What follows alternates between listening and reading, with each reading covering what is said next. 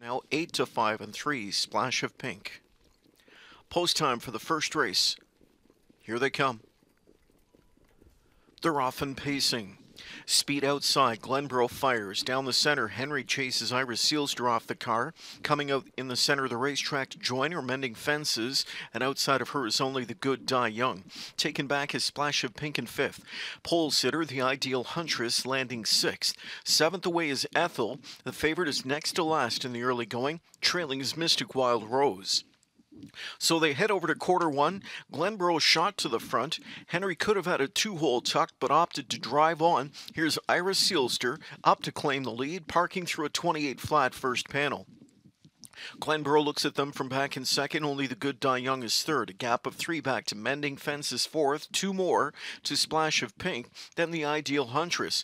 Gap to length and a half is Ethel back in seventh. And trailing gap 3 lengths in eighth is Mystic Wild Rose. We've got action from third. Only the good Die Young hustled to the lead as Jones takes charge in 56th lap. So 28 flat to the quarter, 28 flat up the backstretch. Around the final turn they go. Only the good Die Young upset-minded leads on Iris Sealster. Quarter pole leader, Glenborough back into third. Still a 4-length gap back to Mending Fences from in fourth. Splash of Pink is back there from in fifth now. The Ideal Huntress is sixth. Ethel would need a minor miracle from where she is, back into seventh. And trailing from an eighth is Mystic Wild Rose. They come to three quarters in 124. Even 28 splits every step of the way. And on that lead, clad in the blue blinkers, it's only the good Die Young. Here's Iris Sealster pocket popping now. Glenborough is right there in the thick of things from in third. With late pace on the outside here with fresh legs is Splash of Pink. She's got the legs. Does she have the real estate? The answer is, oh baby, does she? Here's Splash of Pink on the outside. Steppy late, but she'll get up to win.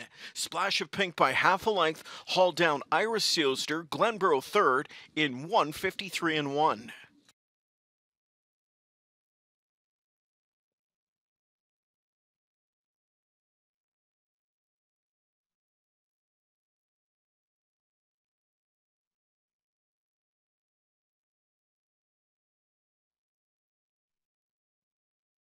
Blue blinkers, it's only the good Die Young. Here's Iris Sealster pocket popping now.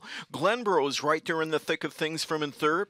With late pace on the outside here with fresh legs is Splash of Pink. She's got the legs. Does she have the real estate? The answer is, oh baby, does she? Here's Splash of Pink on the outside. Steppy late, but she'll get up to win. Splash of Pink by half a length. Hauled down Iris Sealster. Glenborough third in 1:53 and 1.